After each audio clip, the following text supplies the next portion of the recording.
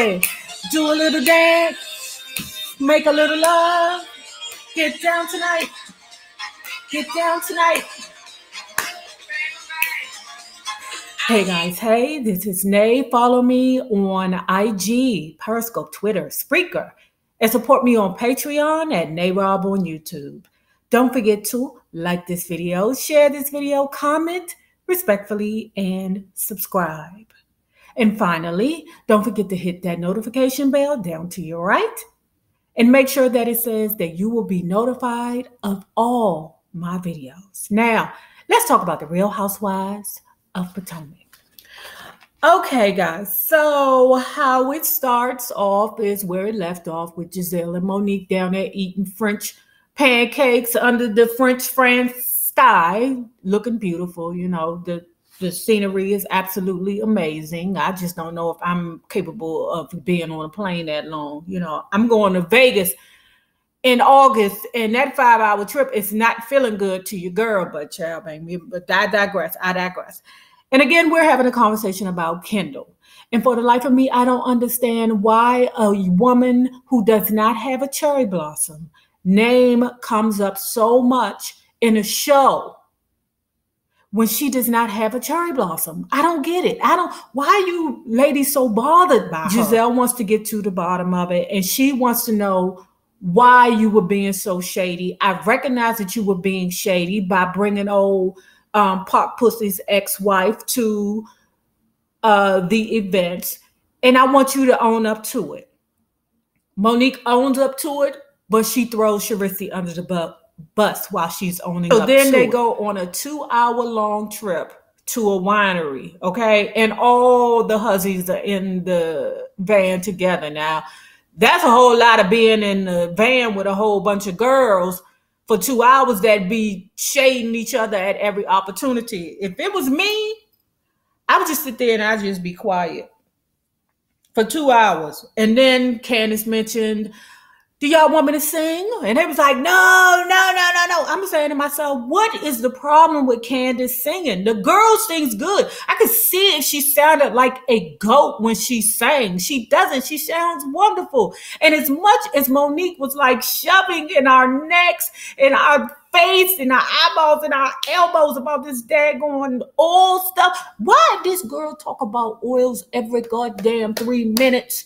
If Robin talk about, what's that, for her beauty hue, whatever that is, if Karen talks about her Frenchie Poo parfum, if Ashley talks about her restaurant, if Robin talks about her and Juan, or, you know, her problems, whatever it is, if they can talk about whatever their endeavors are, why can't Candace sing? Why y'all so mad for? Y'all just seem so irritated. And I'm like, what is the problem? Unless she got bad breath or drunk bitch breath. Then we get to Gizelle's confessional where she's like recanting the entire situation with no cherry blossom having Kendall, Sharisi, and Monique. Y'all are too mad about that. Gizelle, I don't know. Gizelle, I don't know why you so mad, Gizelle. I don't get it. Like, you look at it like you dodged a bullet, okay? Kendall did you a favor. In fact, when you see Kendall, you need to shake her hand and be like, thank you so much, bitch. Thank you so much, bitch, from saving me from the man that buys Park Pussy. He would have humiliated you too, the same way he humiliated No Cherry Blossom. He would have humiliated every hussy after that. You think he just stopped buying Park Pussy? You think he just was like, oh, today I'm not going to buy Park Pussy? No, hussy. He's probably buying Alley Cat Pussy now. So then the drinking begins. And Karen over there flirting with Frenchie Poo, okay? And, you know, she's like, let me show you what a real married woman do, or a wife does, or something like that, or a woman who keeps what a woman who knows how to keep a man does.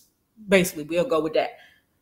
And Jizza says, well, Karen, how would he know that you was married because you don't have your ring on? And I'm saying to myself, why does it matter for? When you in a relationship with somebody for like 20, 30 years, you ain't got to prove nothing to nobody. Sharisi and Monique separate from the group.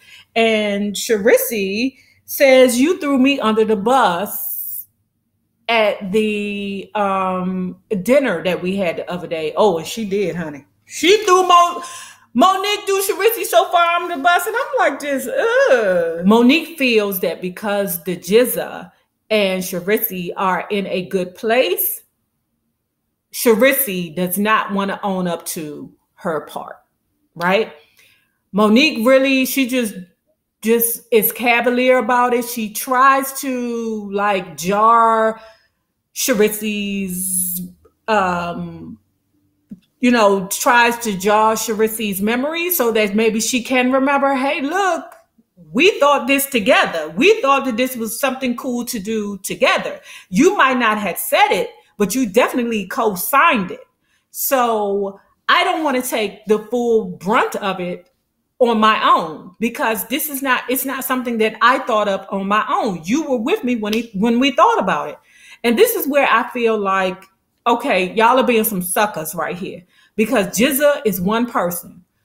The only thing y'all really have to say is get out my face. That's it. When Jizza approaches Sharitzi, all Sharitzi has to do is be like, girl, get out my face. Candace tries to talk to the girls, but who's that? Robin and Ashley, they decided to take some pictures about it. I don't think it was a big deal. I've been like, okay, cool, when you get done, but I need y'all to hurry up over here because I want to tell everybody and I don't want to say it twice. She says to the girls, look, I have a lot going on. And then she starts, wavering. And she says to the girls that, I don't feel like you all take me seriously. I'm tired of feeling like I have to fight you in order to obtain your friendship, right? And the girls are lost because I don't feel that way. I really don't feel that way. I think the girls are just irritated with Candace, simply put, because I think Candace makes things bigger deals than what they are. Like the things that she says she's going through, she's trying to deal with a wedding. She's dealing with her mother. She's this, she's that. Those are the things that the girls have already gone through, or that the girls are going through right now, and they just move. They just maneuver still in the group.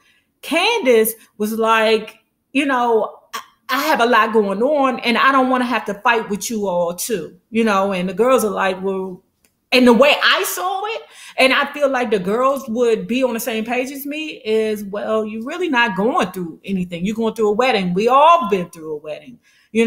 Okay, you having problems with your mother. We all having problems with our mother, or our mother-in-law or our parents or something. And Karen tried to help her and interject and say that, listen, you're a grown woman, but I'm going to say this one thing to try to help you, because I think Karen is like, I cannot help this girl. This girl just does not get it, because Candace was like, you all called me a princess. Who called you a princess, girl? Because Candace is struggling for respect. I feel like she should have said, Karen, I got it. Do not interject. While they flash back to Sharitzi and Monique at that time, she apologizes to Sharitzi. Girl, bang, why are you apologizing? If you know what you know, and you know that the girl was on board with the BS in the beginning, why are you apologizing? Because she a goddamn leaver. We always trying to make peace to the trip home. I don't know why them two are always at each other's throat. I don't get it. What I don't like about Ashley is this. Ashley is a younger person, and you could tell what kind of upbringing she had, because Karen is old enough to be her mother. I would never argue with somebody that is old enough to be my mother. If my mother was alive to see me argue with somebody, even though I'm grown, I'm 47, it's still a matter of respect. Like Ashley, there's no reason why Ashley should go back and forth with Karen like that. That's Ashley's young enough to be her child. Like, I don't get it. Don't get me wrong. They both should respect each other.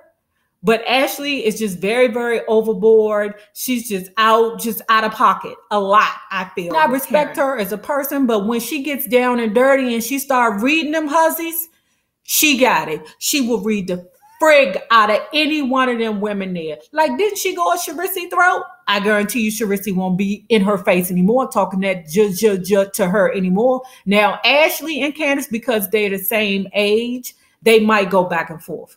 But regardless, Candace read the hell out of Ashley, telling her to go suck a D. That's what you need to do. Go suck a D. Mind your business, B.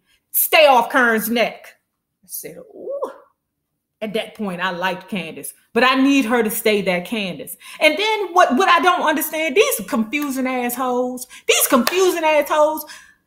when Candace goes in like that and show her strength, y'all be like, oh, you too much. Back down, you too much. And I'm like, why? She need to be strong. Candace, if you listen to this, stay that girl. Stay on them hussies' neck. We get to where Jizza, Robin, Karen, and Charisse are sitting on the boat together in their little section. And Jizza brings up Kern's ring again. And Karen was telling some kind of elaborate tale where something about her getting robbed and she stuck it up in her cooch or something like that. I mean, it was far-fetched or crazy, but then again, I'm like, if I'm getting robbed, trust me, I'm gonna swallow my ring and it's gonna come out in my doodle later. Again, Karen be telling such elaborate stories, and you just look at her, and you just look at her. But like I say, I admire Karen because I'm like, anybody that can tell them tall tales and stand in it and look you in the face and don't flinch, I like Isa France, and I'm gonna say something really Isa France, something like that. But I'm gonna say something really quickly about that. Dave said something that back home in the U.S., you can have something perfectly good, and you'll tear it down to make something supposedly better. Where in France and Italy, they've had the same well-made buildings up for years. And that's why the cities and the countries look so beautiful, because they've maintained the integrity of the buildings there. Where here, we just knock everything that's old down and then put up new, and half the shits be effed up. I'm telling you facts. Half these luxury condos they putting up everywhere be crumbling. Going to enjoy the sights. They climbing up hella stairs. And then we get to the last night in France, Monique's birthday. Okay. The girls dress up. They look beautiful, all except for bobblehead Ashley. She got a wig helmet on, but all the rest of the girls look beautiful. Giselle has to take a phone call from back home because her daughter is having, a preteen crisis. And I just thought it was very sweet. And in that moment, I really liked Giselle. In that moment, now, I really liked the Giselle in that moment. So then we get to Candace apologizes and makes it a big deal again. Everybody's standing around trying to figure out, girl, just be quiet. Stop trying to explain yourself. That's number one. Stop trying to explain your feelings. Stop trying to explain yourself. Stop trying to talk about yourself so much. Just be there. And when them hussies say something crazy to you, just say something quick and get them up off your back. That's it. That's all you have to do. And stay cute. And sing, even though them hussies don't like it. Because goddamn, American Idol is hot. Jizza and Charisse trying to figure out what's going on. Jizza approaches Charisse and like, Charisse, I thought me and you were cool. Okay. I thought that, we were at a good place. Charisse's like, we're fine. They call each other fair weather. And then they kiss and make up. It was all good. I already knew that the Jizza was not going to have a problem with Charisse. I knew that wasn't going to be. The show wouldn't be here if it wasn't for Charisse and or Kern. To be quite honest with you, Charisse is the power player on the show. She's so much of the power player that she is a main character on the show, and she doesn't hold a cherry blossom. So that should tell you all. So then Candace sings. Good girl, keep singing, goddammit. And then Robin and Ashley act out the scene between Robin and Monique when Monique took the umbrella and tried to shove it in Robin's neck, which I don't believe was anything. I don't believe that Monique really is about that work to be able to do that. I don't think she's the kind of person to do that. I don't think she has it in her. But anyway, they acted out that scene and it was funny as hell. So remember this, the same people you meet on the way up will always be the same people you meet on the way down. Naysayers, my patron loves. Have a good one. Deuce.